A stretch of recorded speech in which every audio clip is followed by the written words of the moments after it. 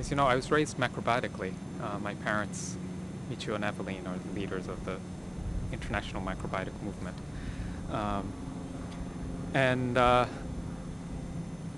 work that I do professionally, I see very much complements the work that they have been doing in terms of trying to raise awareness about the importance of food in all aspects of life. Um, the the work that I do is, as I mentioned, epidemiology. Epidemiology is a science in which one looks at the relationships between not necessarily just diet, but different aspects of lifestyle, medical history, other things, and how that relates to patterns of disease. And so understanding those relationships and then trying to develop programs to help prevent heart disease or cancer or other things like that. And so I came to this field basically because I was interested in trying to do something that was related to creating a better world, so to speak. But I wasn't so much interested in sort of directly working as a physician and perhaps prescribing medications that I felt uncomfortable with, or involved in surgery, or some of these actions that I personally feel uncomfortable about. And I discovered the field of epidemiology basically when I was in graduate school. I was studying nutrition as a science, and many of the people I was studying with were doing laboratory studies, working with animals, that kind of thing, which I also was not very attracted to. But intellectually I was interested in understanding biochemical pathways. But I discovered epidemiology as a way of understanding patterns of disease occurrence in human populations, so we can study people in their natural environment according to the decisions they've made in terms of what they would like to do, and not having to create artificial situations, manipulate animals, or sacrifice them. And it turns out that epidemiology itself is a relatively young field, only a few decades old, and nutrition, as it's used, questions of nutrition in epidemiology is also relatively young. It's really only in the past 20 years that there's really been an explosion of interest in these types of studies.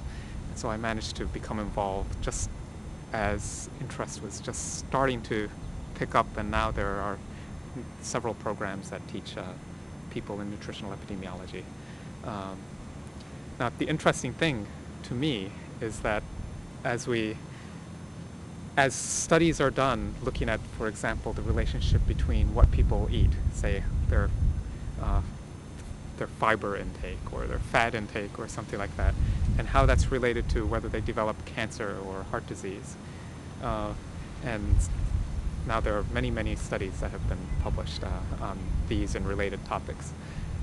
And when we look at them all, then we see that all this information points towards a more healthful, health-promoting diet is one which is based on whole grains, minimally processed foods, a wide variety of fruits and vegetables, beans as a staple part of the diet, really minimizing the amount of animal food, particularly red meat.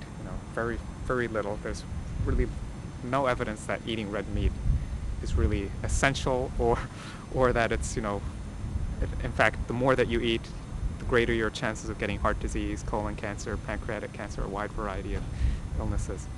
And these studies are demonstrating this. The people conducting them aren't necessarily aware of macrobiotics or even vegetarian lifestyles or anything like that.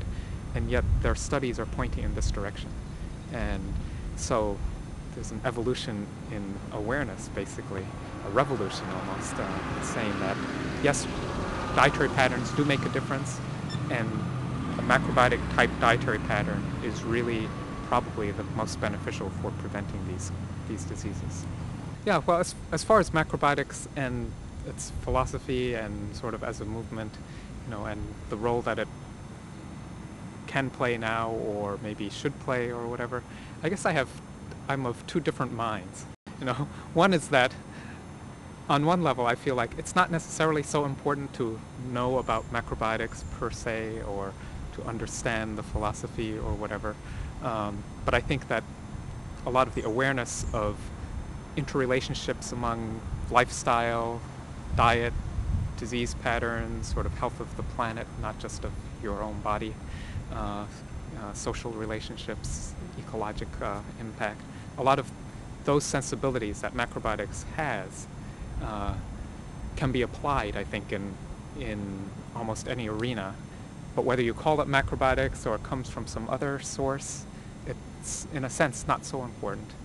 So on that level, I'm not so sure. But on the other hand, when I look over my lifetime and seen directly contributions that my parents and people who have studied with my parents or their colleagues have done, I mean, the macrobiotic movement has played such an integral role, often invisible to the general public, so to speak, in making a macrobiotic type lifestyle possible. Things like established, basically every major natural food company in the United States, in Europe, in Australia, they were all started by students of macrobiotics or influenced by macrobiotics. And so simply the availability of organically grown grains and beans, that type of thing, or some traditional foodstuffs like tofu or tempeh or some of these things becoming widely available, or sea vegetables, available in most natural food stores and many mainstream grocery stores. Those things all started because of people in the macrobiotic community.